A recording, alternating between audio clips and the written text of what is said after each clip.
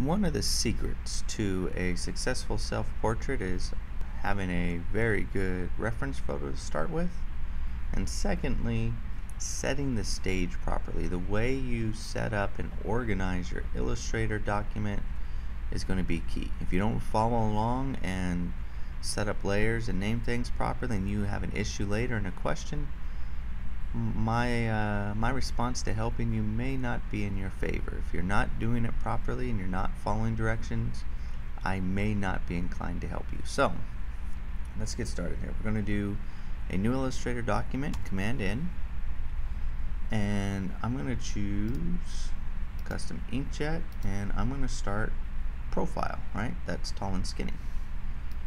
I'm going to click OK, or portrait, sorry, portrait land instead of landscape. We want to work in full screen. I'm going to hit F to work in full screen. Space bar, kind of move that in the middle. Now I want to bring in my portrait photo. So luckily Mrs. Hayes is letting me use her as an example. So I'm going to come up to File, and I'm going to choose Place, and I have it saved on my desktop. Mrs. Hayes right here. I don't want it linked. I'm going to check unlinked.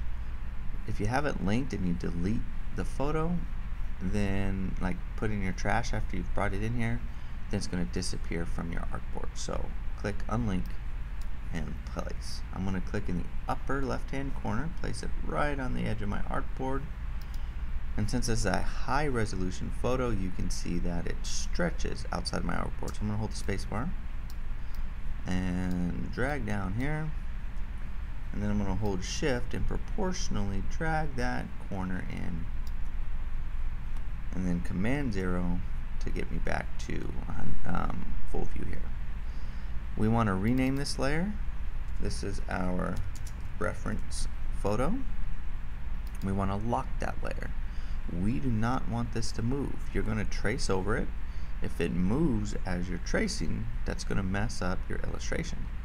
We also want to make a copy of it so that we can find out where the shadows and highlights are. So we're going to drag that layer down to new layer right here. It's going to duplicate it.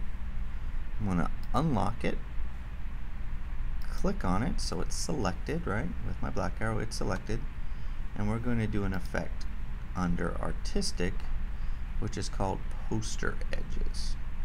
The key to this is it's going to show us where the highlights and shadows are.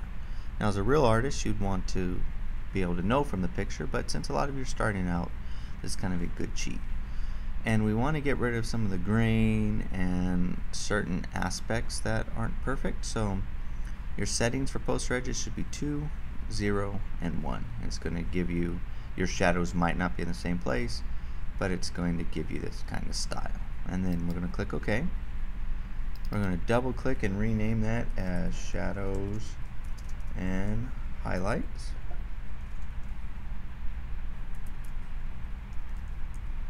And then again, lock that layer so that we don't move it.